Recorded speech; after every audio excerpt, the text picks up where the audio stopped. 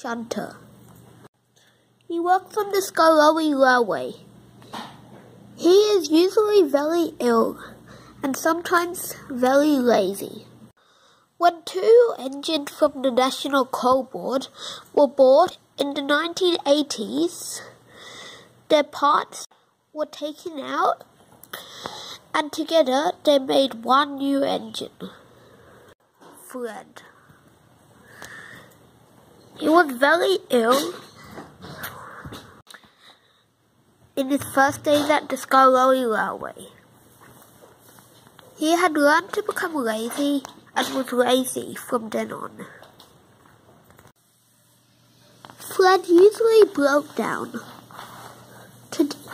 Once he broke down, Rusty came to help him. Today, it was the Skarloey engine's special day, and they were all being painted to look like they were in the television series. Rusty was annoyed they had to come to rescue Fred. Meanwhile, Mighty Mac was struggling up a hill. They were arguing about who was pulling the hardest and who was putting his brakes on. None of them were putting their brakes on, but they were having a very hard time with 2 full coaches.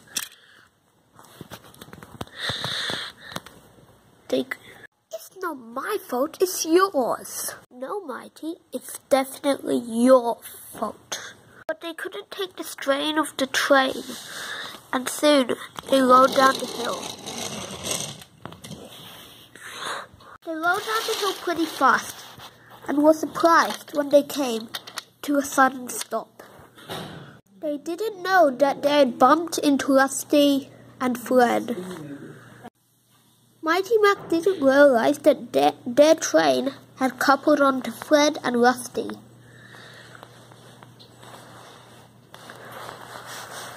Rusty didn't notice either. Both sides started pulling.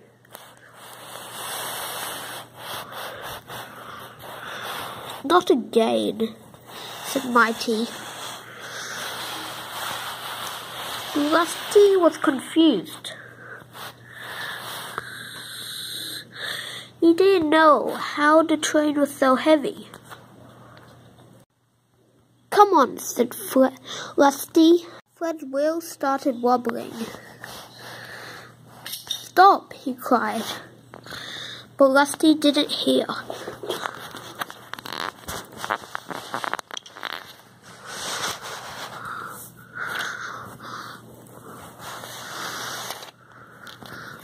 It was a tug-of-war between Rusty and Mighty Mac. Fred didn't like this at all.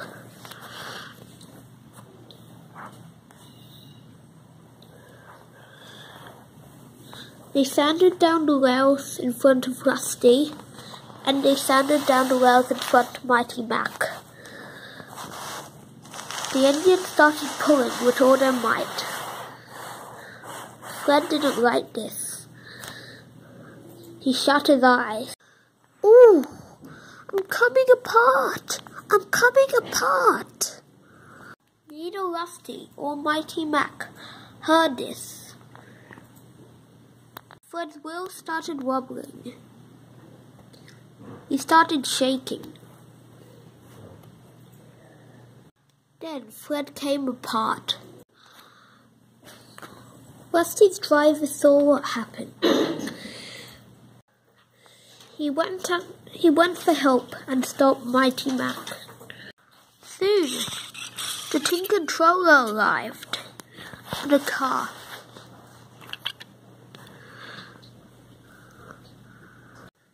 Now look what you've done to yourself, Fred. But sir, no excuses. You are not useful to my railway, or the company, or the TV show. You will not be repaired. And he drove away. The engine you want damaged. The next day, Fred's remains were loaded onto a flatbed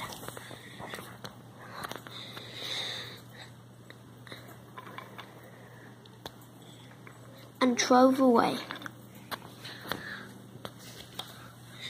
With lots of engines watching, and he joined his ancestors in the scrapyard.